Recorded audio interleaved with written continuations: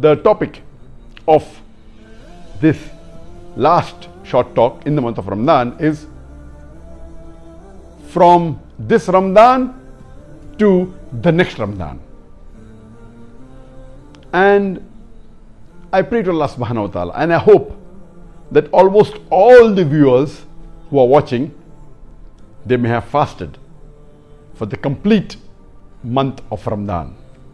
And inshallah, I hope and I pray that all of you may have done your qiyam, prayed the qiyamul layl in all the nights of Ramadan, and surely you may have kept awake for the last 10 nights so that you get the Laylatul Qadr. Allah subhanahu wa ta'ala says in the glorious Quran, in Surah Fussilat, chapter number 41, verse number 30, that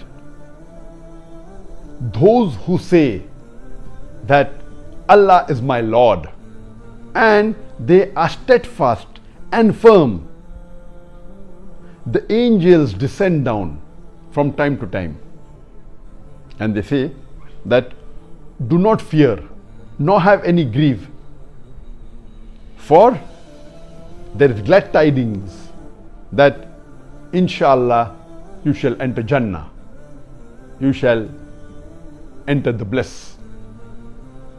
So here Allah subhanahu wa ta'ala is saying in this verse in Surah Fussilat, chapter number 41, verse number 30, that all those who say that Allah subhanahu wa ta'ala is the Lord, they believe in Tawheed, and they are steadfast and firm, the angels descend down and they tell them that do not grieve nor have any fear, and they give them glad tidings, the bashara of Jannah, of paradise, of eternal bliss. A similar message is repeated in Surah Ahqaf, chapter number 46, verse number 13, where it says, indeed those who say that our Lord is Allah and they are steadfast and firm, they shall have no fear nor shall they grieve. And the next verse says, verse number 14, that they shall be companions of the garden of Jannah. Our beloved Prophet Muhammad said, it's mentioned in Sahih Muslim, volume number 1, hadith number 450. Allah's Messenger said that the 5 daily salah, the 5 daily prayers, and from one Jummah to the next Jummah, and from one Ramadan to the next Ramadan is expiation of all your sins, as long as you keep away from the major sins. Our beloved Prophet has said that when you pray 5 times salah, or from one Jummah to the other, or from one Ramadan to the other Ramadan, as long as you are steadfast in this, Allah subhanahu wa ta'ala will forgive all your sins as long as you stay away from the major sins. And it's mentioned in Sahih Bukhari, volume number 8, hadith number 6465, Aisha radhiyallahu anha, she asked the Prophet that which deed is the most beloved to Allah subhanahu wa ta'ala. And the Prophet replies that Allah loves those deeds which are constant, are done regularly, even if they may be small. The deeds that are done regularly are more beloved to Allah even if they are small. That means we have to be constant in it. We have to be steadfast, we have to be firm in it. Alhamdulillah, we pray to Allah subhanahu wa ta'ala that may He accept our fasting, our qiyam, our dua in Laylatul Qadr, and may He forgive all our sins. Now, since we hardly have in Malaysia hardly 1 hour 45 minutes before Ramadan ends, in other parts of the world few hours, and some parts of the Indian subcontinent 1 day and few hours. Since Ramadan is going to end, what is our duty, what is our role from this Ramadan to the next Ramadan?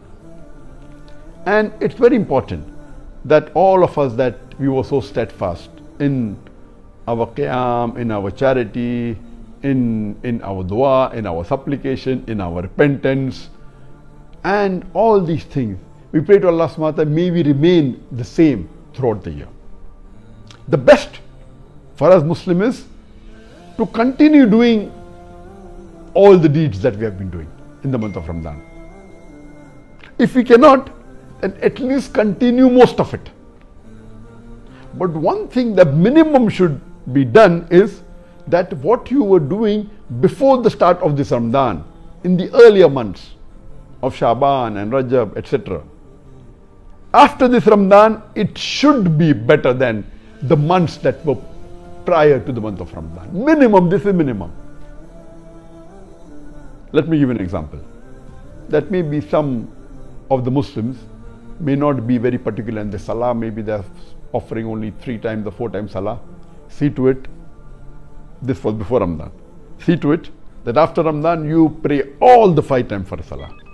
If maybe you are praying at home and didn't go to the mosque before this Ramadan, see to it that after this Ramadan you pray 5 times in Jamaat in the mosque, because it's a fard for the men to pray in Jama in the mosque.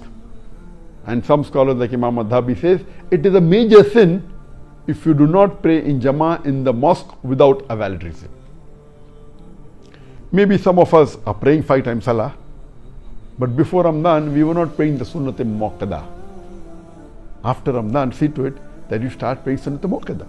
If you are praying Sunnat Muqtada before Ramadan, start praying Tahajjud,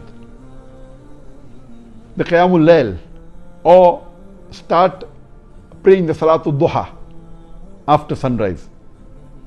If you are praying all these, then at least after Ramadan you start praying Sunnat Ghair Muqtada, that's 10 rakah. You should see to it that you should pray much more than what you were praying before the start of this Ramadan. So your Salah, your Qiyam should increase more after this Ramadan. There are other things that you should take care of. If you are giving charity, see to it that you increase in your charity. If you are not giving any extra charity besides the zakat which is fard, see to it that you start giving charity after this Ramadan. And my suggestion is that you commit a percentage of your earnings in charity in the way of Allah subhanahu wa ta'ala, besides the fard zakat that you have to pay. Maybe you can start with 5% of your earnings every month given charity. Increase to 10%. And believe me, the more charity you give, the balanced amount which is pending with you will be much more than what it was before. My suggestion is make Allah subhanahu wa ta'ala your partner in your business. Give maybe 20% of your income, whether it be your salary, whether it be your business earning, 30%. My suggestion is that if you want to be on the high level, see to it that you give more of your earnings in charity and keep less. Give more than 50% of your earnings, of your salary, of your income, of your profit to Allah subhanahu wa ta'ala. Make him your partner and make him your major partner. See to it that you will benefit more than what you were before, even in this worldly way. Even if you're poor, Allah subhanahu wa ta'ala looks at the percentage, not at the amount. Maybe there's a rich person who's earning $1 million a month and he gives $10,000 a month in charity. There may be a poor man who may be earning $1,000, but he may be giving $100 in charity. The rich person who's earning $1 million and giving $10,000 in charity, he is giving 1% of his earning in charity. The poor person who's earning $1,000 and giving $100, he's giving 10% of his earnings. That means the poor man, inshallah, will get 10 times more sawab, even though he's given $100, as compared to the rich man who's given $10,000. And my suggestion is that all of those who have not committed, commit a percentage of your earning in the way of Allah subhanahu wa ta'ala. If you have committed, increase your percentage. If you are giving 5, then give 10%. If you are giving 10, give 20%. If you are giving 20, give 30%. If you are giving 30, give 40. If you are giving 40, give 50. My suggestion is give more than 50% of your earnings in the way of Allah subhanahu wa ta'ala, and the balance remaining with you will inshallah be much more than what it was before. Increase in charity. And Allah subhanahu wa ta'ala promises in Surah Baqarah, chapter number 2, verse number 261, that if you sow one grain of corn in the way of Allah subhanahu wa ta'ala, Allah will give you 7 years. Each year having 100 grains. That means one grain you give in the way of Allah subhanahu wa ta'ala, Allah will give you 700 grains. That means 700 times profit. In business terminology, Allah will give you 70,000% of profit. In no business I know do you get 70,000% profit. 700 times. You have faith in Allah subhanahu wa ta'ala, increase your charity. Increase your recitation of the Quran. Increase your fasting. Now in the month of Ramadan it's a fard fast. This is the only fard fast for a Muslim. After Ramadan, see to it that you continue your fasting. As the beloved Prophet said, that all those who keep the 6th fast of Shawwal after the fast of Ramadan, it is as though they are fasted for the full year. Now how does a person calculate? Why did the Prophet say 6 fast? Why didn't he say 5 fast or 7 fast? The fuqaha, they say, as Allah says, that He increases the reward minimum 10 times. So if you calculate the full month of Ramadan that you fasted, one lunar month has got 29.5 days. Sometimes 29, sometimes 30. So 29.5 multiplied by 10 becomes 295 days. Then additional 6 days multiplied by 10 becomes 60 days. So 295 plus 60 is 255. And a lunar year has got 254 days. One lunar year has 254 days. That's the reason the Prophet says that if you follow up with your fasting of Ramadan, you fasted for the full year, follow up with 6 days of Shawwal, it is as though you have fasted for the full year. Then after that, there are other fasts that you can keep. And we know that a beloved Prophet ﷺ said that the best fast after the fard fast of Ramadan is the fast of Muharram. And if you fast in Ashura, a beloved Prophet ﷺ said that all the sins of a previous year are forgiven.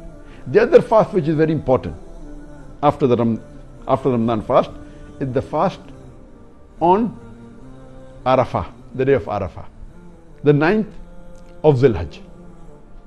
And the Prophet said that if you fast on the day of Arafah, if you are not doing pilgrimage, if you are not doing Hajj, then Allah will forgive the sins of your past 1 year and the sins of 1 year ahead, the future year. And the best is to fast all the first 9 days of Zilhajjah. And along with the fast of Ashura, if you can fast the 9th day or the 11th day is good. If you fast 9, 10 and 11, that's the best. The other fast which I recommended by the Prophet is that you fast on the Ayyamul Bid, the white days, the days of the full moon, that is the 13th, 14th and 15th of the lunar year. And the Prophet said, if you fast 3 days of Ayyamul Bid, 3 days every month, it is as though you have fasted the full year. Again the same logic. 3 days multiplied by 10 becomes 30 days. So every month if you fast for 3 days, you are fasting for the full month. If you fast every 3 days of every month, you are fasted for the full year. The Prophet also recommended us that we should fast on Mondays and on Thursdays. And these were the 2 days that the Prophet fasted. And so these are the options that have been given by the Prophet, that after the first fast, you can fast. And one of the best fasts is the maximum you can fast is the fasting of Dawud alayhi salam. And the Prophet said that Dawud alayhi salam fasted every alternate day of the year. That is the maximum. To fast all the days of the year, it is prohibited. The maximum you can fast is alternate days. But naturally, besides the days which are recommended, as I mentioned earlier. So the option is yours. So once you have finished the fasting of Ramadan, you continue fasting as much as you can in the options that have been given. And I request that at least you don't miss the fasting of Ashura, the fasting of Zilhajjah, and the fasting of Shawwal. If you can, fast the Ayyamul Bid also. If you can fast, also fast on Mondays and Thursdays. And the maximum anyone can do is the fasting of Dawud alayhi salam, every alternate day of the year. As I mentioned first about the Qiyam, I mentioned about the charity, I mentioned about Psalm, fasting, then is reading of the Quran. Read the Quran as much as you can. Maybe in Ramadan you were reading the Quran, but after Ramadan you stop reading. See to it you start reading. If you were reading maybe for 15 minutes before Ramadan, after Ramadan read at least half an hour. If you were reading half an hour before Ramadan, start reading for 45 minutes. Read as much as you can, there is a great deal of sawab. Increase in your supplication, in your dua. As many dua as you can. After the salah, the other dua for your daily activity. See to it you increase. Increase in your istighfar, in asking for forgiveness, asking for repentance. If as much as you increase, it's better. So after Ramadan, you should find a marked change in most of your ibadah as compared to before Ramadan. And today is the last day of Ramadan in most parts of the world. Some parts it's the second last day. We hardly have about maybe 1.5 hours left in Malaysia before we end Ramadan. Few hours in other parts of the world, maybe more hours in other parts of the world. See to it that before the devils are unchained, you make a decision. You make a commitment to yourself that inshallah after Ramadan I'll pray more. Besides the Fard Salah, Sunnat Muqadda, Sunnat Gaur Muqadda, you should read the Qiyam longer if you are reading 15 minutes, read it for half an hour. If you are reading half an hour, read for 1 hour. See to it you read Salatul Duha as much as you can. See to it you increase in your charity before the Ramadan ends. See to it that you keep more Psalm what you were keeping before Ramadan. Increase in your recitation of the Quran, in your supplication, in your istighfar, in asking for forgiveness. See to it that your ibadah and as a whole, what your life was before the start of this Ramadan should be much more after this Ramadan ends. People normally ask me that why very often the Muslims after Ramadan you see that many of the Muslims, the ibadah goes down, the enthusiasm goes down. Why? What is the reason? One of the reasons is that many of us Muslims, we do the activities of Ramadan more as a custom rather than a ibadah. You know, it's customary for most of the Muslims. Now Ramadan has come, okay, we have to pray Taraweeh. They will not miss Taraweeh. They may miss the Fajr Salah in the morning, you know, but Fajr Salah is a fard. Taraweeh Sunnat Muqadda. But because it's a custom, they follow more of the culture rather than the deen. So they're particular about the custom and they neglect the faraid. The other reason is because many of their friends are doing the activities, they join them and as though it's part of a friendly gathering rather than ibadah, and they do the activities without paying attention on the main reasons and the purpose of these activities of Ramadan. The third reason can be because of the weak faith. That they're enthusiastic, they do in the month of Ramadan and they overdo it, and you find in many countries in the first few days of Ramadan the mosques are full for Taraweeh, then it keeps on declining and it is the least towards the end, which should not be the case. And the last and the major reason is because the Satans and the devils, they are chained during Ramadan. So you find the ibadah is more, the activity is more. After Ramadan they are unchained, and that's the reason that we go back to our old wrong habits. What is the solution for this? The solution for this is that number one, you should have faith in Allah subhanahu wa ta'ala. Allah says in the Quran, in Surah Imran chapter 3 verse number 160, if Allah helps you, none can overcome you. If Allah forsakes you, then who is there, then who can help you? So let the believers put their faith in Allah subhanahu wa ta'ala, put their trust in Allah subhanahu wa ta'ala. Number one is have faith and trust in Allah. If Allah is with you, no one can overcome you, no one can defeat you. If Allah forsakes you, then no one can help you. The best dua you can do is from Surah Al-Imran, chapter number 3, verse number 8, which says, رَبَّنَا لَا تُزِغْ قُلُوبِنَا بَعْدَ إِذْ هَدَيْتَنَا وَهَبْ لَنَا مِن لَدُنْكَ رَحْمَةً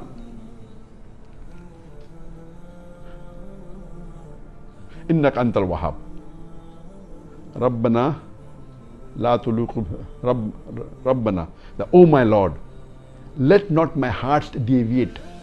Let not my heart deviate after thou hast guided it. You are the one who are giver of bounties, and you love forgiving people's sin.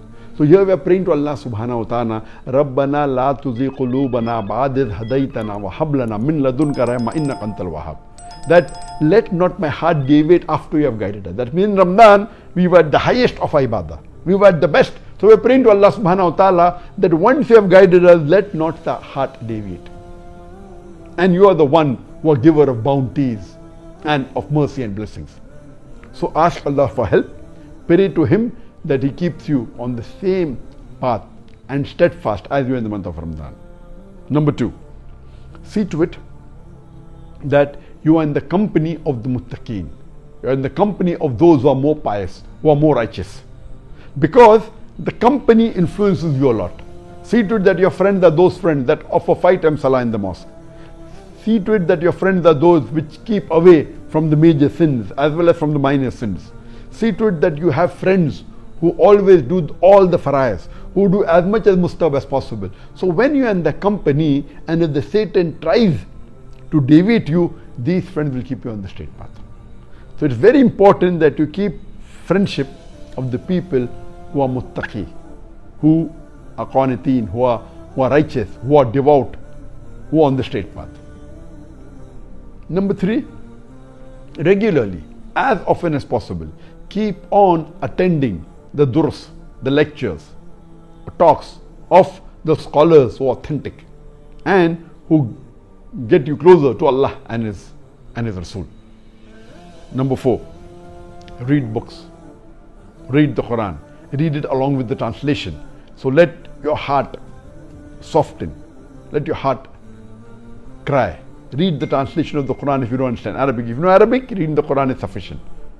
Read the book of the Seerah of the Prophet, of the Khulfa Rashideen, of the Sahabas. Hear the lectures of the scholars, the videos. You can hear the audios. You can go on the social media of the Islamic sites with authentic, like Islam Q&A. You can go on my website, zakirnaik.com, which has been launched recently on the 1st of Ramadan. You can go to other authentic sites, to the social media. But see to it that you go to those social media, those sites which are authentic. So this will keep you reminding of Allah subhanahu wa ta'ala, of the beloved Prophet, of the Akhirah, and will see to it that keeps you on the straight path. This was, in short, the guidance that I can give to the viewers regarding the activities from this Ramadan to next Ramadan, so that our ibadah increases, our closeness to Allah subhanahu wa ta'ala increases, and inshallah our chances of entering the Jannah also increases.